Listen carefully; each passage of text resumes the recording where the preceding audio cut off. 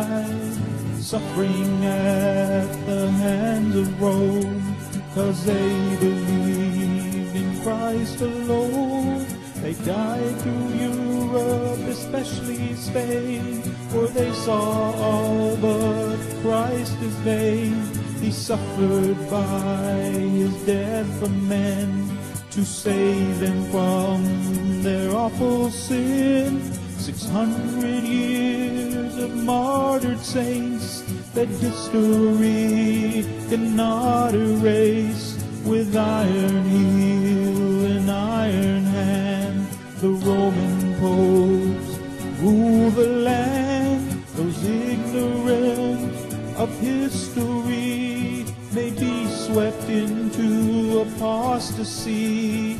We won't be lulled by Rome's sweet lie, with 50 million reasons why.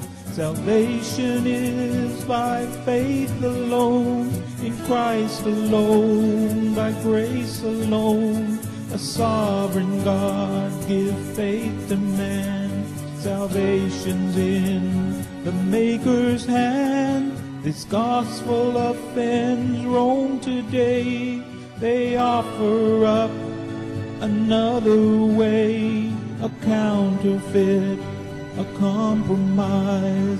Beware the ancient papal lie, with such a cloud of witnesses who by grace died in their Lord.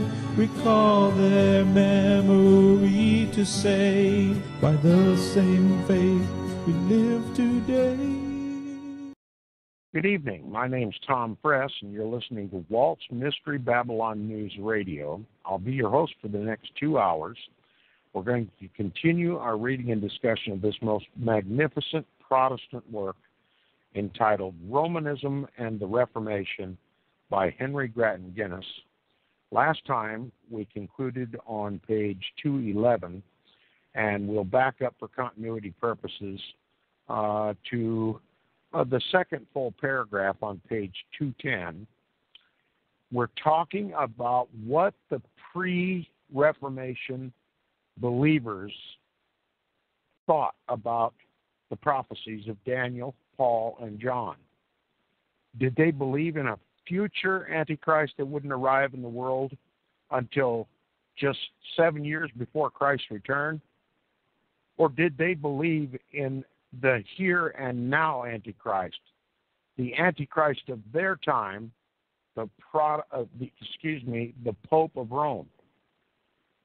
Well, so far we've found that even in apostolic times, the apostolic fathers predicted a Roman Antichrist, a Roman replacement of the pagan Roman Caesars.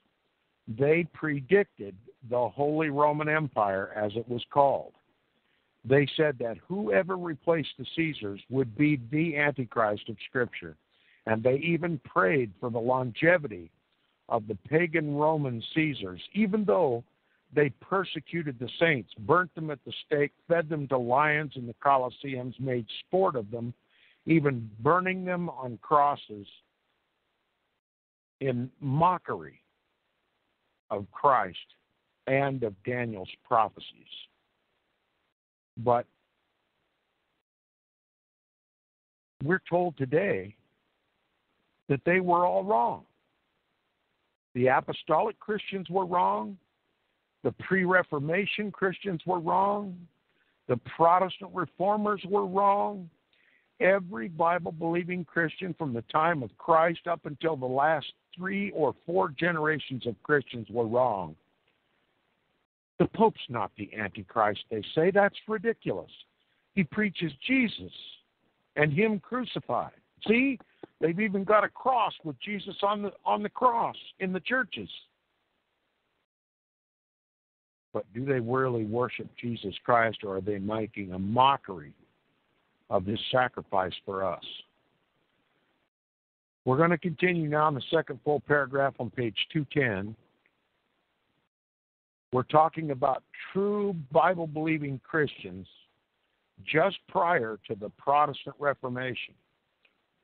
And in the case of the Waldenses, who we will talk about briefly, and we talked about last time, that was the church, I believe, that Paul started in Rome. And because of persecution by the Romans, they fled the cities and they took refuge in the Alps.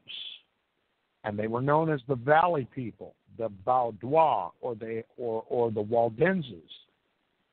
Now we're going to talk about the Albigenses, who were closely related to the Waldenses, and they lived in the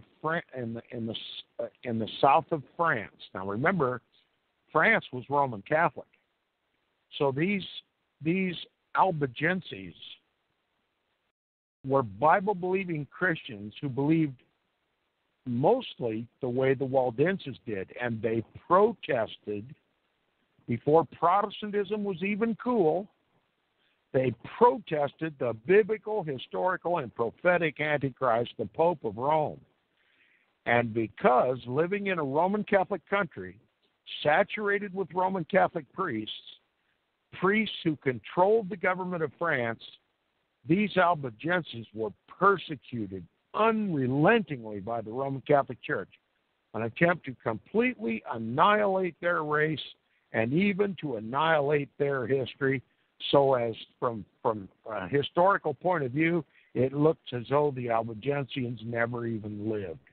That's how thoroughly the papacy persecuted and pursued these Albigensians.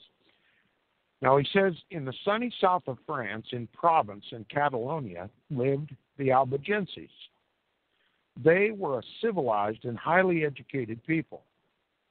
Among these people, there sprang up an extensive revival.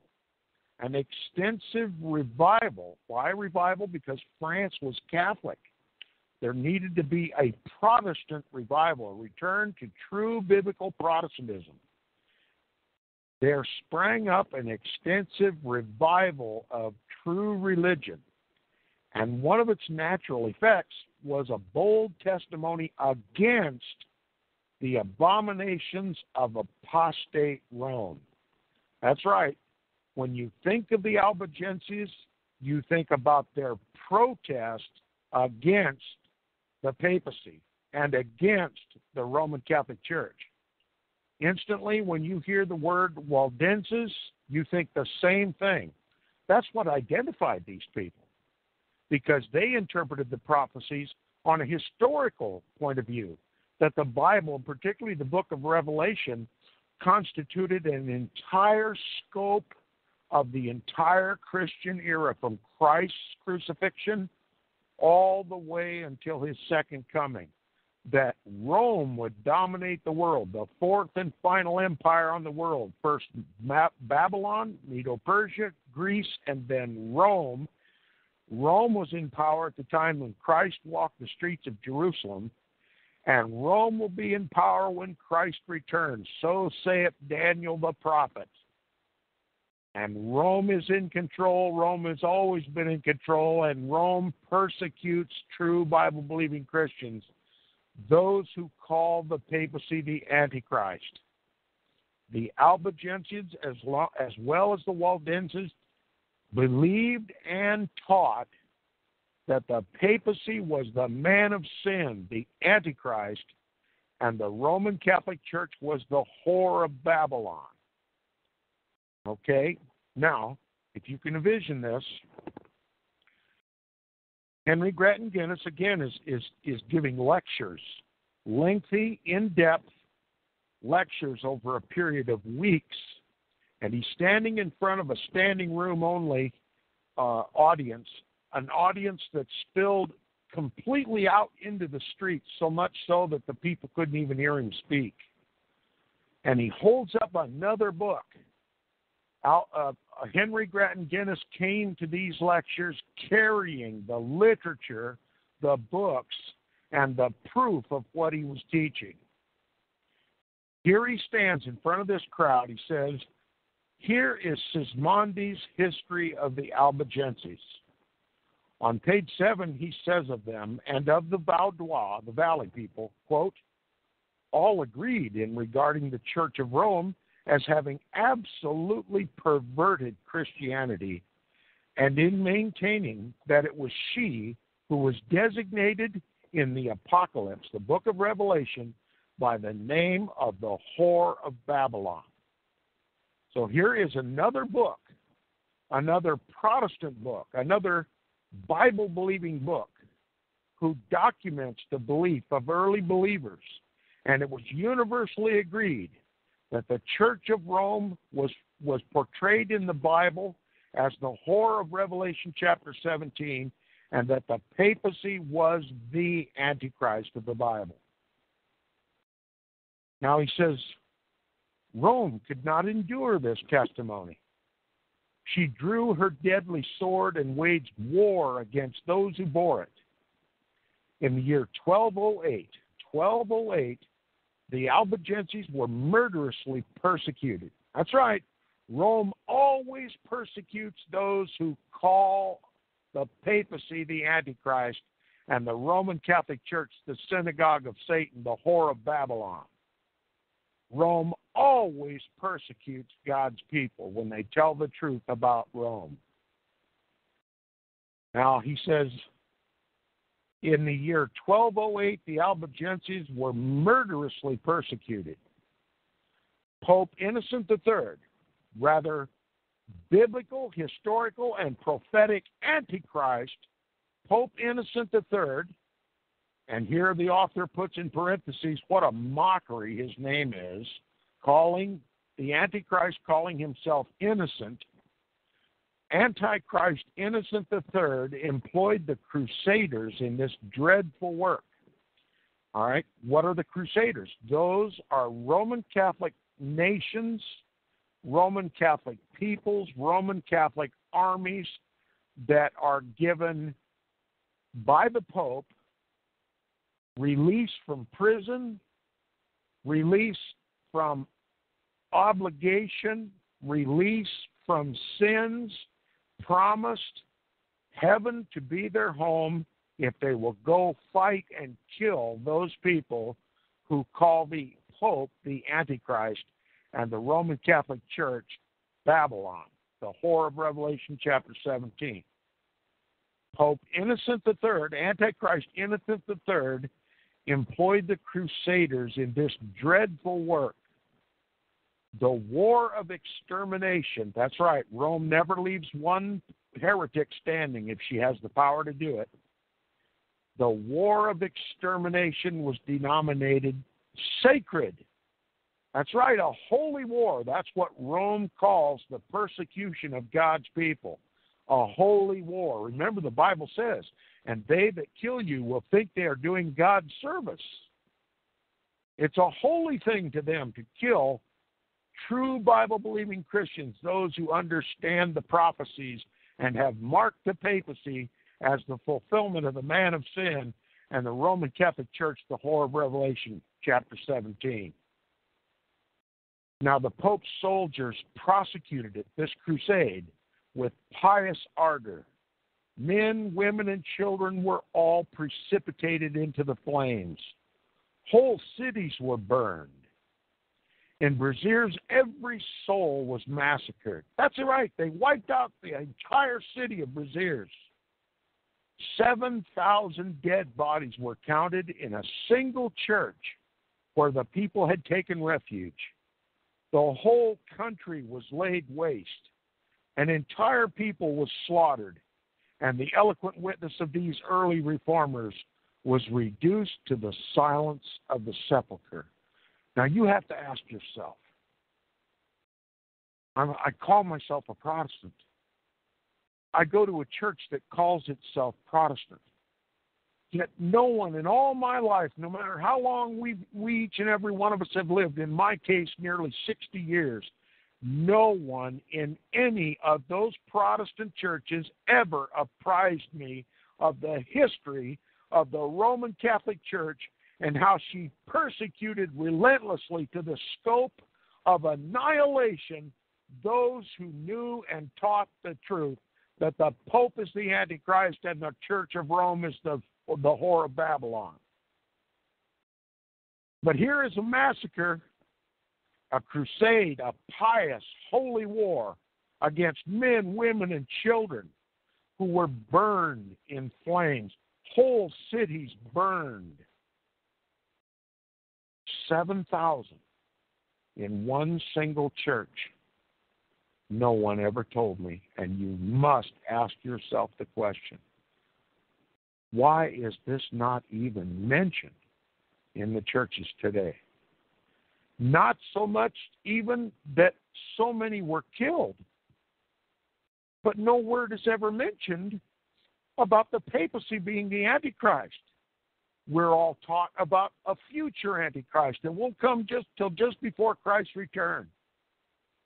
Imagine the scope of the deception that has been levied, the conspiracy to silence true history, Protestant history, true Bible-believing history. Hundreds of millions of people have lost their lives in what were termed by Rome as crusades against Bible-believing Christians, and you nor I have ever been told about it. It's absolutely essential to erase this history, get it out of the colleges, get it out of the schools, get it out of the churches, get it out of the government. No mention of it whatsoever, because were Protestants to ever rediscover the truth about Protestantism, what it really stood for, a protest against the biblical, historical, and prophetic Antichrist and the counterfeit church called the Roman Catholic Church, if we ever were restored to our true heritage, our true history, and our true knowledge, and if we truly understood the prophecies the way the early Christians did, we would demand another Protestant Reformation. We would destroy futurism for the Jesuit hoax that it is, and we would put Christ on the throne and denounce Antichrist and demand that he take his mitts off of our government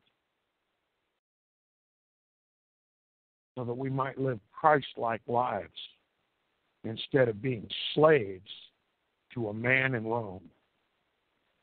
That's right. You may not want to admit it to yourself, but everyone in this country wonders after the beast.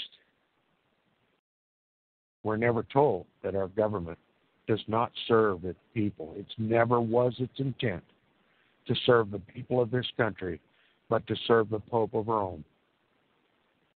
But that's reality. You see yourself losing your liberties today? Freedom of speech, freedom of the press, freedom of religion, freedom of conscience, freedom to defend yourself, freedom to have an attorney represent you in a court of law, freedom of privacy. They're all, each and every one of them, Protestant freedoms. It was Protestants in the colonial period that made sure that we had a Bill of Rights attached to the Constitution that guaranteed protection so that the Pope could never enslave us the way he did our Christian forefathers in Europe. The Bill of Rights is a Protestant document. There were colonies in this country that would not sign or ratify the Constitution of the United States unless there were guarantees put in place to protect Protestantism from papal tyranny and to prevent our government from becoming a slave to the Pope, just like all the governments of Europe were prior to the Protestant Reformation. Did anybody ever tell you that the Bill of Rights is a Protestant document that guarantees us Protestant liberty to protest the Antichrist and to question our government about its allegiances with Rome and demand that they throw off the papal yoke and rule this country for the behest of the people rather than the Antichrist of the Bible?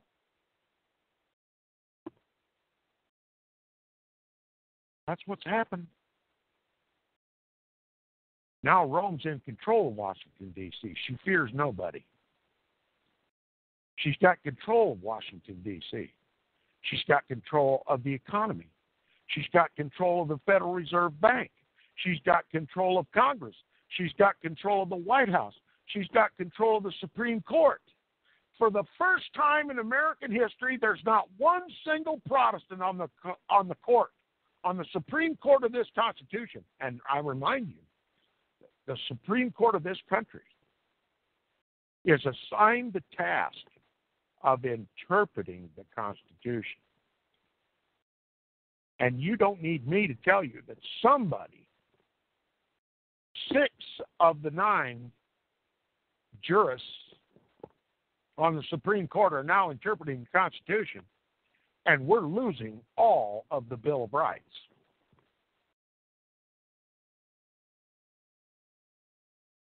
And if I told people that the Pope controls that Supreme Court, that all the Catholics on the Supreme Court now are duty-bound to obey the Pope and to do away with that Bill of Rights, that Bill of Rights that was specifically condemned by Pope Pius IX in 1864 in his encyclical and bull entitled The Syllabus of Error. In 1864, Pope Pius IX damned our entire form of government, a representative form of government, a constitutional form of government, in favor of papal tyranny. Did anybody tell you that? Did your high school history teacher ever tell you about Pope Pius IX and the syllabus of error? Why not? Because Pope Pius IX has had his way. And only because you were never told that Pope Pius IX damned our Bill of Rights, that damned our Protestant liberties as pestilential heresies, that damned our representative form of government. Why didn't your American history book tell you this? Why did not your Protestant pastor tell you this? But you can look, and you don't need me to tell you. In the news every day, on the radio every day, we hear about our rights being taken away. And did you know it is the official teaching of Roman Catholic canon law that the only rights that man is to enjoy is those that the papacy grants, and that he may take away those rights at his whim? That's the official teaching of the Roman Catholic canon law.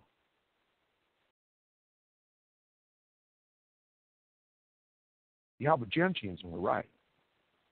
The Waldenses were right. The papacy is the Antichrist of the Bible, persecuting God's people, crusade after crusade after crusade, denying them their rights, denying them of their property, making them slaves, and if they would not capitulate and worship the Pope, as the rest of Christendom did, they were burned at the stake, tortured beyond anyone's ability to comprehend. All of this is true. All of this is verifiable truth. Anybody with a modicum of intelligence and a computer and a dedicated mind can research these things for himself and doesn't need Inquisition Update or Tom Friess or Walt Stickle to tell you the truth. It's still available to those who know where to find it. The Albigensians were nearly annihilated. 7,000 dead bodies were found in one single church in France, where the people had taken refuge, where God's people had taken refuge, and the whole country was laid waste. The entire people was slaughtered.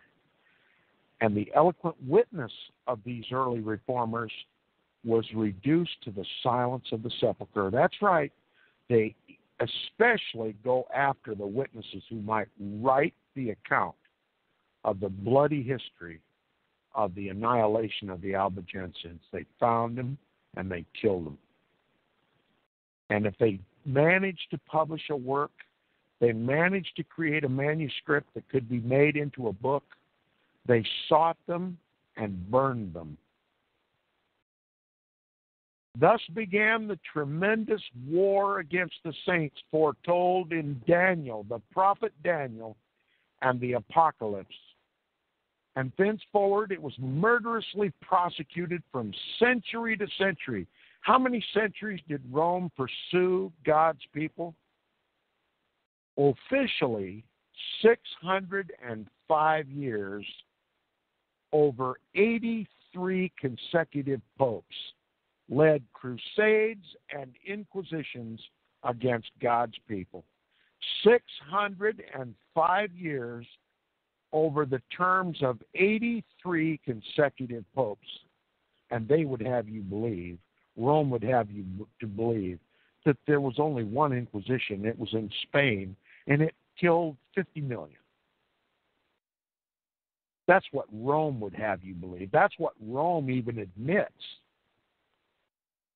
But the truth is staggering. The truth is staggering. He says, thus began the tremendous war against the saints foretold in Daniel and the Apocalypse, and thenceforward it was murderously prosecuted from century to century. Early in the 13th century was founded the Inquisition, and full persecuting powers were entrusted by the popes to the Dominican order of monks. That's right, a whole order of the Roman Catholic Church, the Dominican monks, were given the charge to go from city to city, offering rewards of indulgences and ecclesiastical favors to turn in anybody who was believed to be a heretic.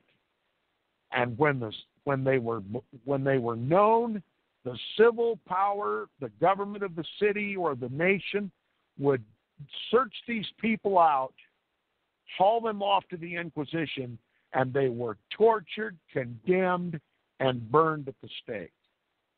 And this went on for 605 years. Does anyone seriously believe Rome only murdered 50 million of God's people? That was just in Spain, and Rome doesn't even deny it. A remnant of the Vaudois, escaping from the south of France, took refuge in the Alps, where the light of the gospel had been preserved from the earliest times. From the earliest times. This is Paul's church.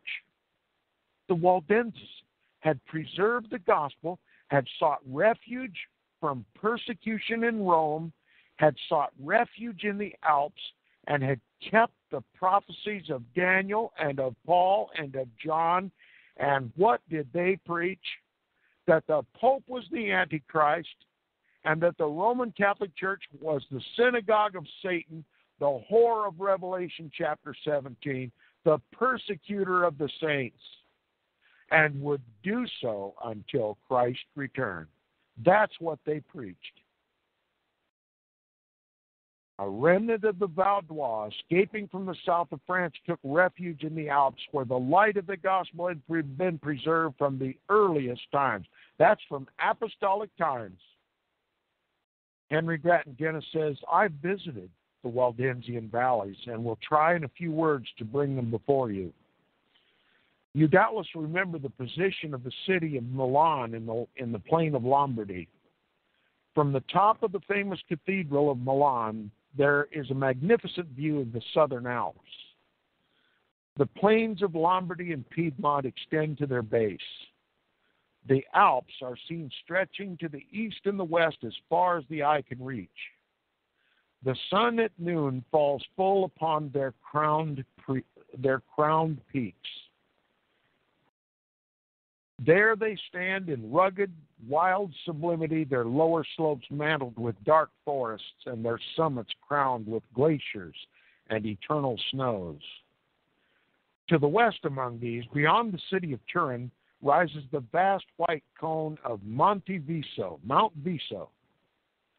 Among the mountains at its base lie the Waldensian valleys. They are 5 in number and run up into narrow, elevated gorges, winding among fir-clad steeps and climbing into the region of the clouds, which hover around the icy alpine peaks. These valleys were the refuge of the Israel of the Alps. These valleys, these Waldensian valleys, these alpine valleys were the refuge of the Israel of the Alps, they were called. Now I want you listeners to write this down. The Israel of the Alps. Do a Google search, whatever search engine you prefer. Do a search for the Israel of the Alps. And then watch the video. It will make you weep. It will open your eyes more than I or anybody else could do. You're going to get to see those valleys. Where the first church of Jesus Christ in Europe suffered 600 years of persecution by Rome and were then annihilated if God had not preserved them. You're going to see what this man, Henry Grattan Guinness, is talking about. It's the most moving video I believe I've ever seen in my life. You're going to see the early apostolic church preserved as only God can preserve it, holed up in the Alps and defended itself against the Roman horde, against the Antichrist of the Bible, against the whore of Babylon. I want you to see your Protestant history with your own eyes. I don't want you to just take my word for it. I want you to see it with your own eyes. These valleys were the refuge of the Israel of the Alps. Protestants, long before the Protestant Reformation, these noble mountaineers resolutely refused to bend the knee to Baal. They were a faithful remnant of the early church preserved all through the central ages of apostasy. And where did that apostasy originate? From the Roman Catholic Church. It was Rome who apostatized Christianity. That's where the great apostasy, the great falling away came. The Roman Catholic Church, prophecy fulfilled. Not in the future, but the distant past, the historical past. Right on time, those who followed Paul and were expectant of the Antichrist. Just as soon as the Caesars left Rome, whoever stood up in his place would be the Antichrist. And sure enough, within 3 to 5 centuries, the papacy was in full bloom, persecuting God's people, apostatizing the gospel of Jesus Christ, and making the Pope, a mere man, a sinful man, Christ's replacement on earth, demanding all the power and strength of Christ, all right to rule, all right to define the Scriptures, all right to even dispense with the Bible completely if he wanted to. That's what it says in Roman Catholic canon law. The Pope is of so great dignity that he can even dispense with the Scriptures. Do away with them. And that's what he's done. And the whole world wonders after him, even the Protestant world. Ecumenically reuniting with the papacy. They call it Christianity. Christians today call Roman Catholicism and the papacy Christianity. Imagine the apostasy that has overwhelmed God's people who once knew the truth. It's an incomprehensible horror. Back again to these Waldensian mountains in the Alps. It says, among the mountains at its base lie the Waldensian valleys. They are 5 in number, and they run up into narrow, elevated gorges, winding among fir-clad steeps and climbing into the region of the clouds, which hover around the icy alpine peaks. These valleys were the refuge of the Israel of the Alps. They were Protestants long before the Protestant Reformation. These noble mountaineers resolutely refused to bow the knee to Baal. They were a faithful remnant of the early church, preserved all through the central ages of apostasy. Who do you suppose preserved these ancient Waldensian Christians? Why, none other than Jesus Christ himself. No one else could have. When you learn the history of the Waldenses and the armies after army after army that the papacy hired to pursue these people and to annihilate them, you have to know. You just have to know that Jesus was preserving those people. He says, Henry Grattan Guinness, again, in a lecture, holding up another book. Everybody says Tom's always talking about all the books he reads. Here's Henry Grattan Guinness holding up another book in this lecture. He says, this folio volume is a faithful history of the Waldenses written 217 years ago. And remember, Henry Grattan Guinness was doing these lectures back in the 1850s, 1860s. This folio volume is a faithful history of the Waldenses written 217 years ago by the Waldensian pastor Leger. It contains his portrait. I have often looked at it with interest. The countenance is scarred with suffering, but full of spiritual light. Leger tells with simple clearness the story of the Waldenses from the earliest times, quoting from ancient and authentic documents. He gives in full their confession of faith. That's right, you're going to get to see what the Waldenses believed. You're going to get to see in their own writing this history of Leger's. If you can get your hands on it, you can see with your own eyes what the Waldenses believed about the papacy and about the Roman Catholic Church. And remember, as you read, the Waldenses were preserving the gospel from the earliest times. This was an apostolic church, preserved as only God could do it.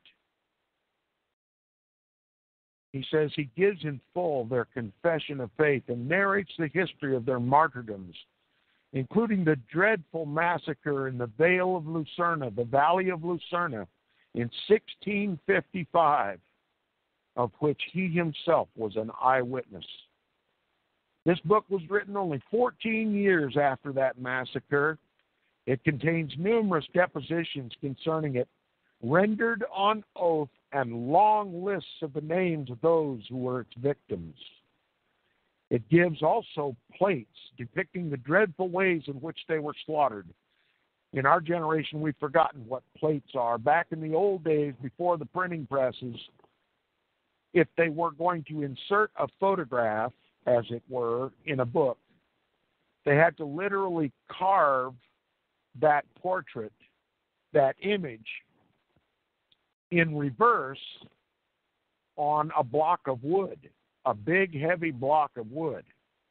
It had to be hand carved in relief. And when it was finished, if it was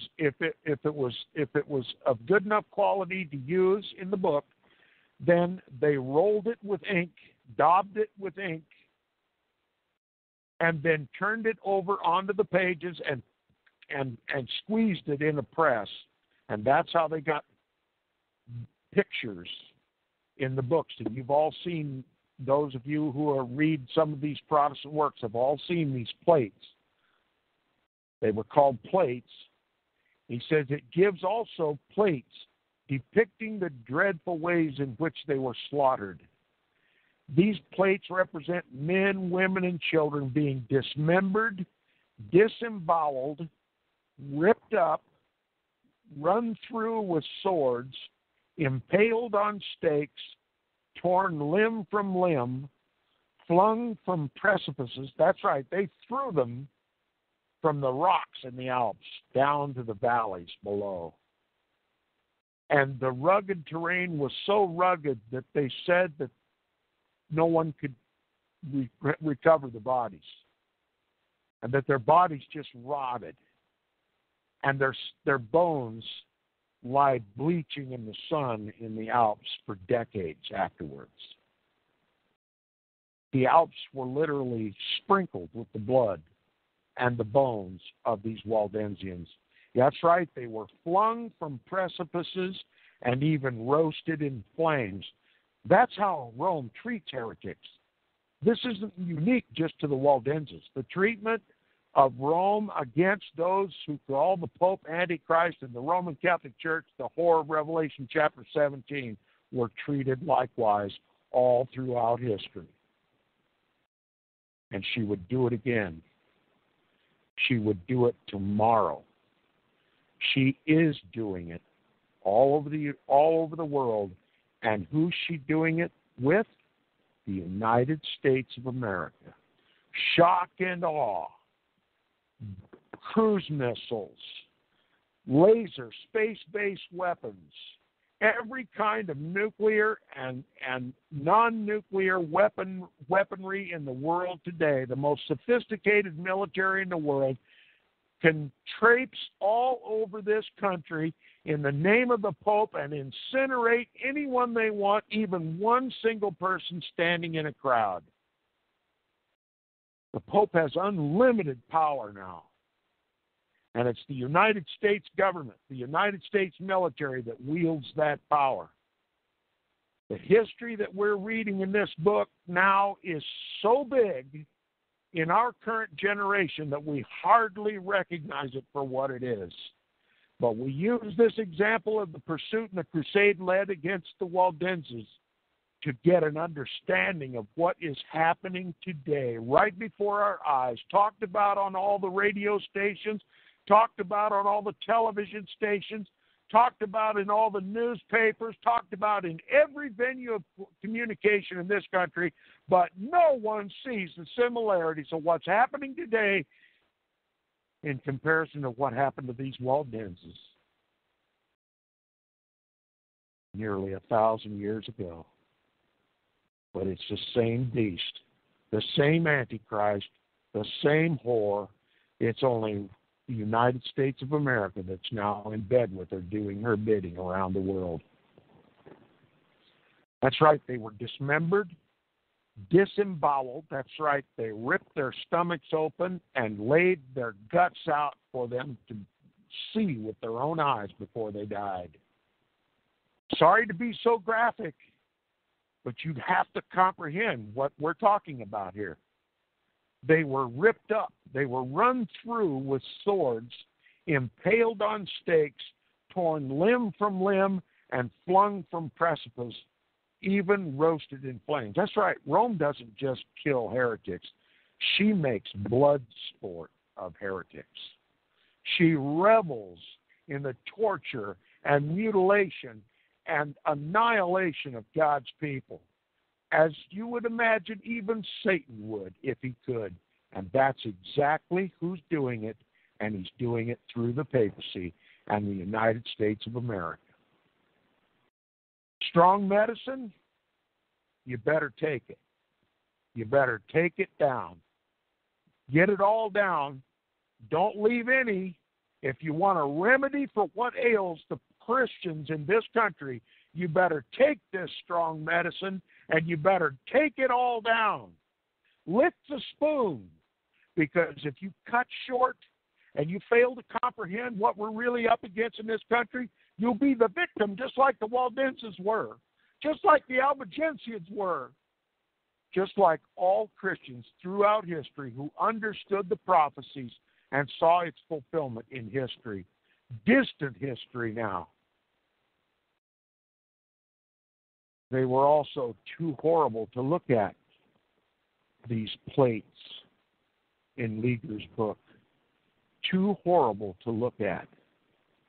And this was only one of a long series of massacres of the Waldenses, extending through 600 painful years. Let me be precise and correct Henry Grattan Guinness. 605 years and 83 consecutive popes. Here's another book Henry Grattan Guinness is holding up to the crowd. He said Milton wrote these Protestant sufferers wrote of these Protestant sufferers his immortal sonnet. And I'll do the best I can. I'm not a poet. But this is one of the most moving Protestant poems I've ever read in my life. Avenge, O Lord, thy slaughtered saints, whose bones lie scattered on the alpine mountains cold. Even them who kept thy truth so pure of old. When all our fathers worshipped stocks and stones and popes and priests, forget not in thy book, record their groans, who were thy sheep, and in their ancient folds, slain by the bloody Piedmontese that rolled, mother with infant down the rocks, their moans. The veils redoubled to the hills, and they to heaven. Their martyred blood and ashes sow o'er all the Italian fields, where still doth sway the triple tyrant, that from these may grow 100-fold, who having learned thy way, early may they fly the Babylonian woe. Unquote. Who is the triple tyrant spoken of by Milton here? Why, the one who wears the triple crown, the Pope, the Babylonian woe. The persecuted Waldenses were students of prophecy from the oldest times. How did they interpret the prophecies concerning Babylon and the man of sin? Here in this book of Ligers, he's returning back to Ligers' book now. Here in his book of Ligers is their treatise on Antichrist, written in the year 1120, or nearly 800 years ago. 800 years ago, God's people knew who the Antichrist was. It says it is written in a language now extinct, and I can even tell you what that language was. It was called the Romance language. It was a Latin version that is no longer spoken. It was only spoken by the Waldensians. And the Vatican made sure that that language died with the Waldensians. Because if anyone could speak it or anyone could read it, they could read the works of the Waldenses and interpret it for themselves. And one copy survived, and it was translated into the French, and God preserved it, just as he preserved his people, the Waldenses. He says, Liger gives a French translation in parallel columns. Here it is at page 71. In simple telling terms, that treatise brands the Romish Church as the harlot Babylon and the papacy as the man of sin and Antichrist.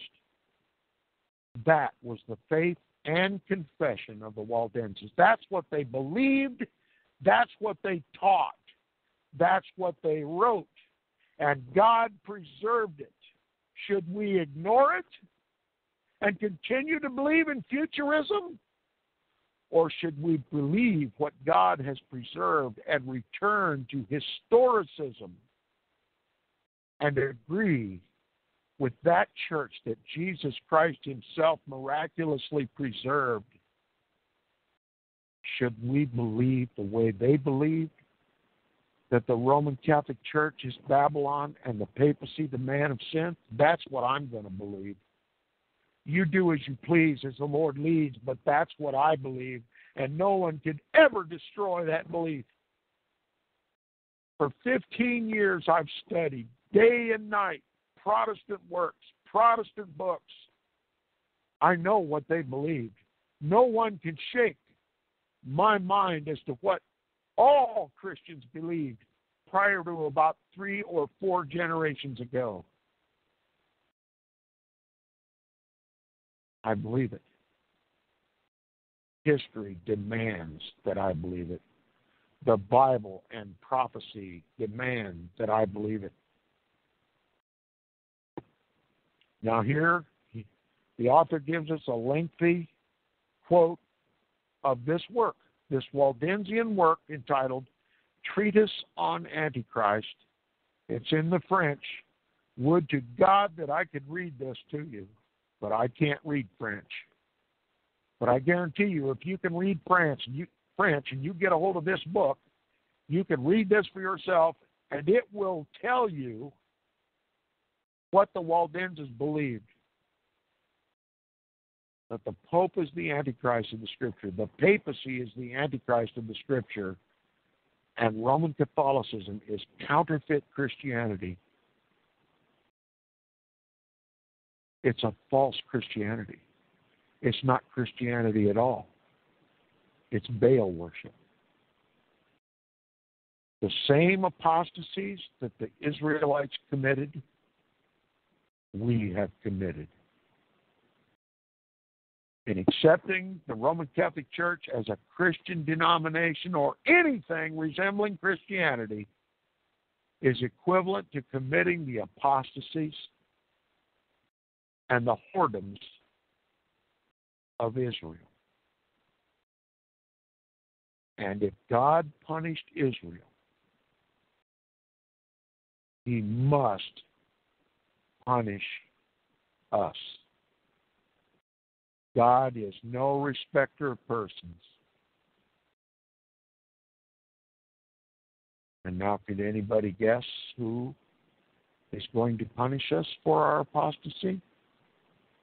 Why, the very whore that prosecuted and persecuted the Waldenses and the Albigenses. We've failed to remember that history, and now we will have it repeated. And the only ones that are going to survive are those who God preserves, just like He preserved the Waldenses. There's a consequence for the level of apostasy that has taken over, quote-unquote, Christianity today. There are consequences.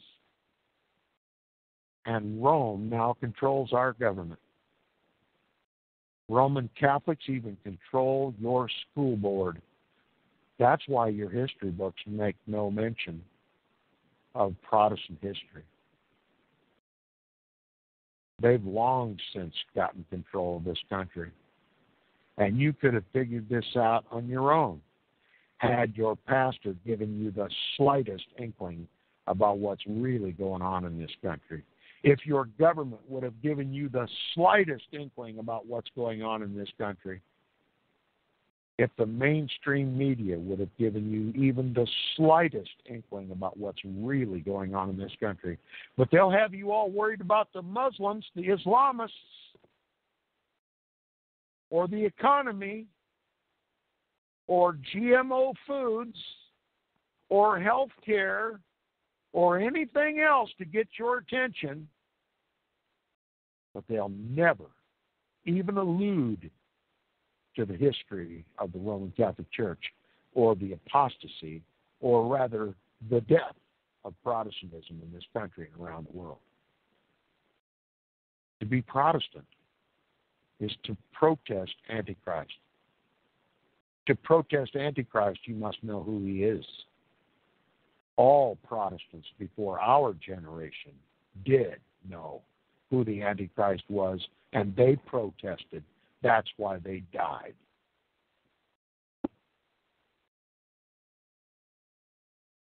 We're done talking about the Waldenses now for a moment.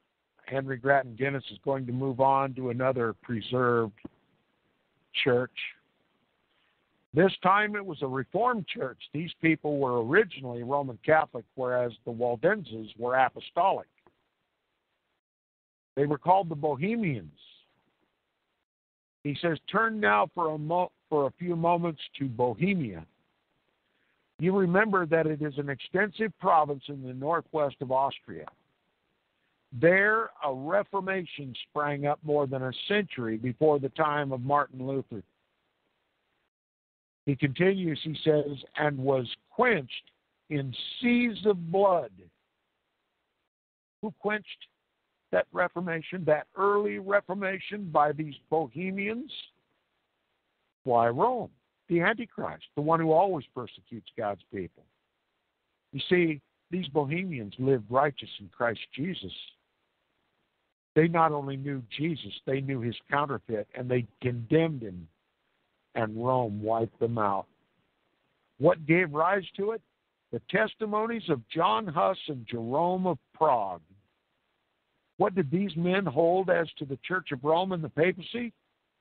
That Rome is Babylon and the papacy the Antichrist. And now, the author is going to give us a note with John Huss's own words. Listen to what he says. Quote, an epistle of John Huss unto the people of Prague. The more circumspect ye ought to be, for that Antichrist laboreth the more to trouble you. The last judgment is near at hand. Death shall swallow up many, but to the elect children of God, the kingdom of God draweth near. Know ye, well beloved, that Antichrist being stirred up against you deviseth diverse persecutions, unquote. This quote from John Huss can be found in a work that was originally entitled Acts and Monuments, now known as Fox's Book of Martyrs, Volume 3, pages 497 and 498. Here, another quote from John Huss, an early reformer. Before Protestantism was cool, John Huss wrote to the Lord John de Clune. He says, quote, by your letter, which I received yesterday, I understand first how the iniquity of the great strumpet, that is, of the malignant congregation. What is this malignant congregation? This cancerous congregation that spreads? Why, Rome, right? He says, I understand first how the iniquity of the great strumpet, that is, of the malignant congregation whereof mention is made in the Apocalypse, is detected, and shall be more detected, with which strumpet the kings of the earth do commit fornication, fornicating spiritually from Christ, and as is there said, sliding back from the truth and consenting to the lies of Antichrist through his seduction and through fear or through hope of confederacy, forgetting of worldly honors, unquote. Acts and Monuments, Volume 3, page 499. Here's another quote from John Huss, the very words of a Protestant reformer. Quote, letter of John Huss, wherein he comforteth his friends, and willeth them not to be troubled for the condemning of his books, and also declareth the wickedness of the clergy. Another quote, quote, Master John Huss, in hope, the servant of God, to all the faithful who love him and his statutes, wisheth the truth and grace of God. Surely even at this day is the malice, the abomination, and filthiness of Antichrist revealed in the Pope and others of this council. Oh, how acceptable a thing it should be if time would suffer me to disclose their wicked acts, which are now apparent, that the faithful servants of God might know them. I trust in God that he will send after me those that shall be more valiant. And there are alive at this day that shall make more manifest the malice of Antichrist, and shall give their lives to the death for the truth of our Lord Jesus Christ, who shall give both you and to me the joys of life everlasting. Another quote. This epistle was written upon St. John Baptist's day in prison and in cold irons. I, having this meditation with myself, that John was beheaded in his prison and bonds for the word of God. That's right. God revealed to John Huss that the Revelator, John the Revelator, was beheaded in prison, and he records it in Acts and Monuments, Volume 3, page 502 and 503. What did the pre-Protestant Reformation Christians believe? You ought to know by now. And if you don't know, you're not listening. He says, witness their testimony. Quoted by Fox, the martyrologist. I have stood on the spot in Constance where these men were condemned to death. Rome burned them. Here is a history of the Protestant Reformation and the anti-Reformation in Bohemia. That's right. Henry Grattan Guinness wasn't just interested in what the Protestant reformers believed. He was interested in what the anti-Reformation of the Council of Trent, the Jesuit-led Council of Trent, was up to. What Christian today, what Protestant today ever hears a word about the Jesuits? What Protestant today ever hears about what the Council of Trent was about? Did you know that the Council of Trent was led by the Jesuit order, and it was an all-out declaration of war, of annihilation against Protestantism? Did your pastor ever tell you that? Did your high school history teacher ever tell you that? Did your social studies teacher ever tell you that? Did your government ever tell you that? Did anybody in the mainstream or alternative medias ever tell you that? The Council of Trent ran for 65 years. It was called by the Jesuit order.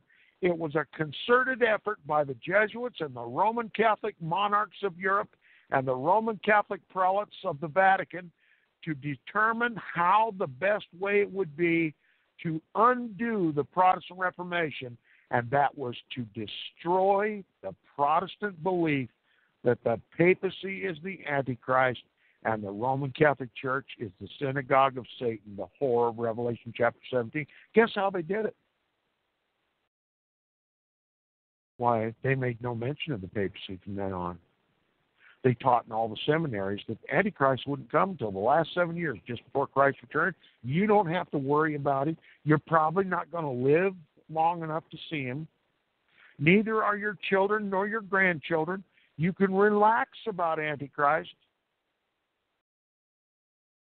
and you can ecumenically reunite with the papacy and the Roman Catholic Church so that we could all be as one, just as Jesus prayed. That's how Rome is selling ecumenism. The whole entire ecumenical movement, the Jesuit-led Counter-Reformation, futurism, all of it was hatched at the Council of Trent.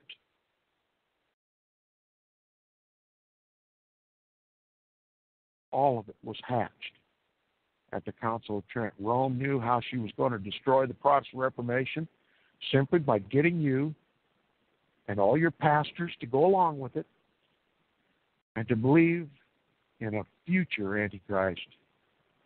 And then make it a game, a sport, to hunt for Antichrist when the Antichrist is on television every day, still giving orders to the kings of the earth. It's almost impossible to believe the scope of how we have been deceived in our generation. And we see how God so seemingly mercilessly punished the Jews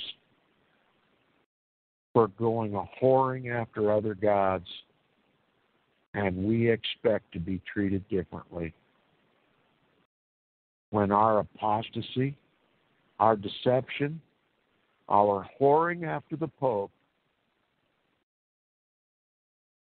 is even less forgivable because we've got the entire revelation of Scripture and we've got the entire revelation of 2,000 years of history that the Jews never had. Be careful if you ever condemn the Jews for their apostasy, for turning away from God after He miraculously led them through the Red Sea, defended them against their enemies, spoke to them from the mountains, because we've been delivered even more miraculously. We've got a bigger Bible than they ever had. We have the truth. We possess the truth, and yet we go a-whoring after our Pharaoh, just as the Israelites did.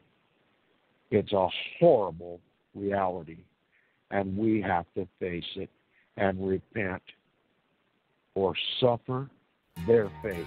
We must start at the foot of the cross. For our souls in danger, we're at loss. And when we kneel in that awesome place, at that very moment, you'll feel God's grace. Friend, let me tell you, you need to know, there is heaven, also hell below. Christ died on that cross to set you free from your vile sins and hell's agony. You're God's enemy without the cross. Reject Christ, and to God you're dross. To the prison of hell he will send, just Christ's work on the cross makes amends. God hates those who try to enter in, the gates of heaven still full of sin. Only his Son can take sin away. Go to the foot of the cross this day. God has provided only one way to enter heaven's wondrous array. Accept what Jesus did for us all. He paid our debt, so hell won't befall. Go to the foot of the cross this day. His precious blood washes sin away. We each need to think more of his cross. Without our Savior, we're total loss.